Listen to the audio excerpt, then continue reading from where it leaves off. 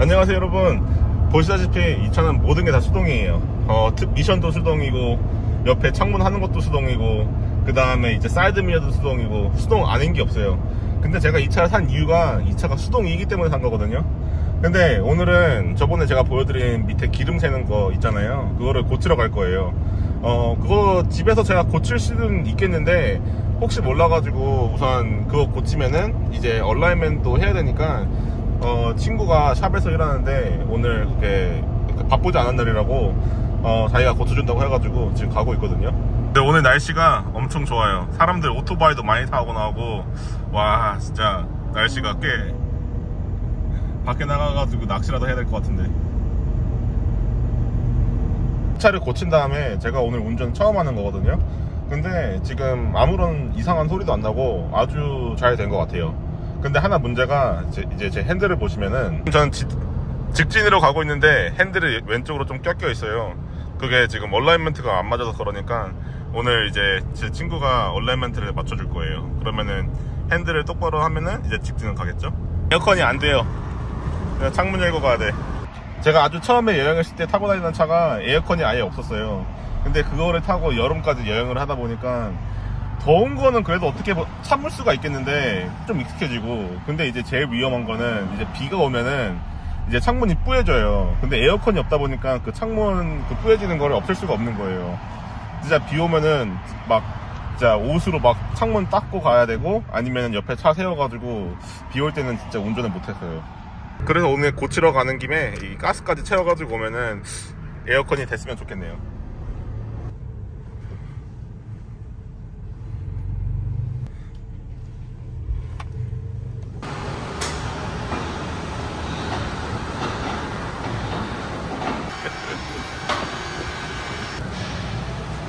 지금 여기서 기름 새고 있거든요. 그래가지고 이걸 전체적으로 다 바꿔야 돼요. 근데 지금 이게 제일 어려운 건데 이건 뺐거든요. 제가 이 안쪽에서 나사를 벌써 풀렀어요.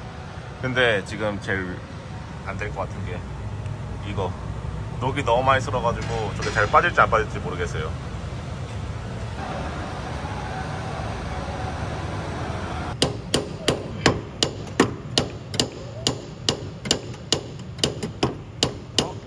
빠지나?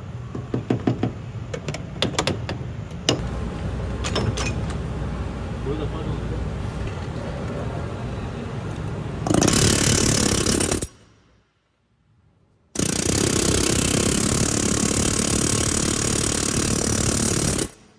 나이스. 와이씨, 메케닉. 이게 옛날 거고 이게 새 거고, 우선은 새로운 파트 끼기 전에 맞춰봐야 돼요. 똑같은 건지. 이거 다 바꿨고요. 생각보다 시간이 오래 걸렸어요. 근데 중요한 거 하나가 더, 이것도 바꿔 꼈고, 원래는 아예 없었는데 이거를 새로 낀 거예요. 근데 지금 이거 아까 어저께 흔들리는 거 아직도 못했고, 그 다음에 아직 에어컨은 못했는데, 그 다음에 돌아가가지고 그 다음에 다 바꿨으니까 얼라이먼트 해야 돼요. 야, 얼마나 힘들었어? 괜찮아. 별로 안 힘들었어. 설치가 끝나가지고 이제 다시 기름 넣고 있는 거예요. 근데 이제 요번에 기름 넣고 안 새길 빌어야죠. 또 집에 갔는데 또 새면은 이제 그때는 진짜 어떻게 될지 모르겠어요.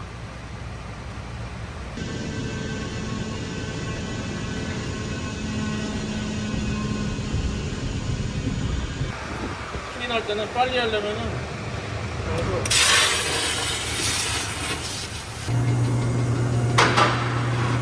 이거 뭐 하는 거야 이거?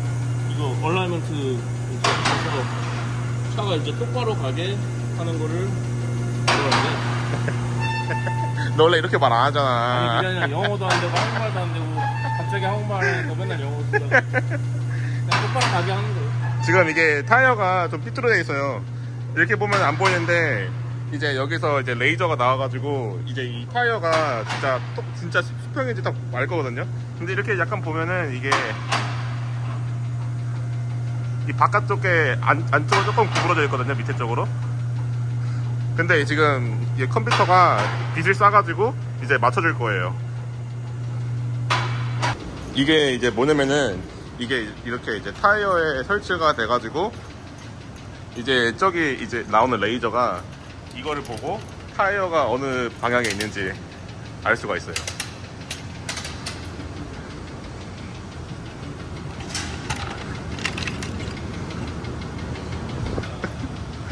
제 차는 그 조그만 트럭인데 탑급한데 나보고 얼라이먼트 좀 해달라고 했는데 나 귀찮아가지고 이 차는 너무 커서 안 된다.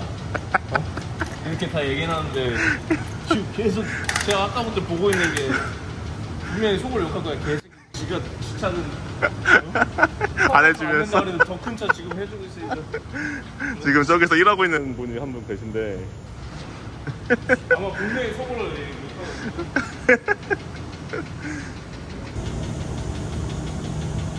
어디였어? 야, 너 메케닉 맞아 너? 메케닉은 맞는데 토요다가 아니잖아 이거. 알겠네 알겠네. 사륜구동 평소에 뭐야? 엑세스 캡. 엑세스 캡 스탠더드 서스펜션? 그러겠지? 허블 드라이브 불려야 되는데?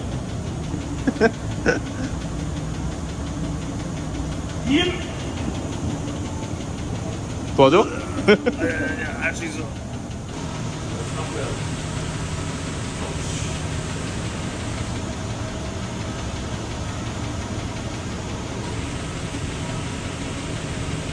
이렇게 보시면은 이제 이 빨간색들을 이제 다 파란 초록색으로 만들어야 되거든요.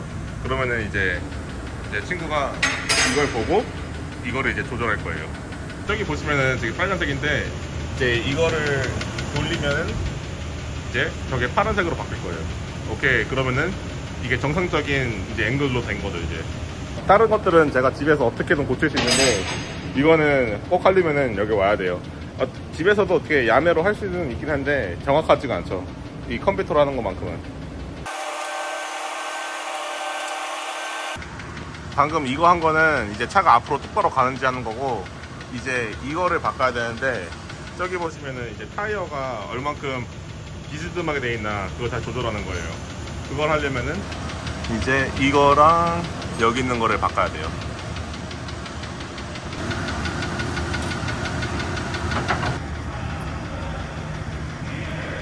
이렇게 보시면은 이게 전이고 이게 지금이에요. 거의 다 파란색 됐어요. 이제 차가 앞으로 똑바로 가겠죠? 가?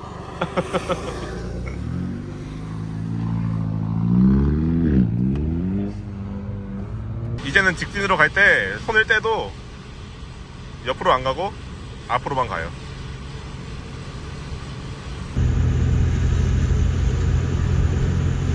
제가 만약에 집에서 이걸 혼자 했다면은 아마도 하루 종일 걸리지 않았을까. 여기 와가지고 다 툴이 있고 그 다음에 이제 리프트가 있어가지고 3시간 반 걸린 거지, 만약에 집에서 했다면은 진짜 훨씬 더, 아니면 며칠 걸렸을 수도 있었을 것 같아요. 아무튼 오늘도 비디오 봐주셔서 감사합니다. 다음 비디오는 제가 제 차를 사고 고치는데 다 총 해가지고 얼마 들었나 알려드릴게요. 감사합니다.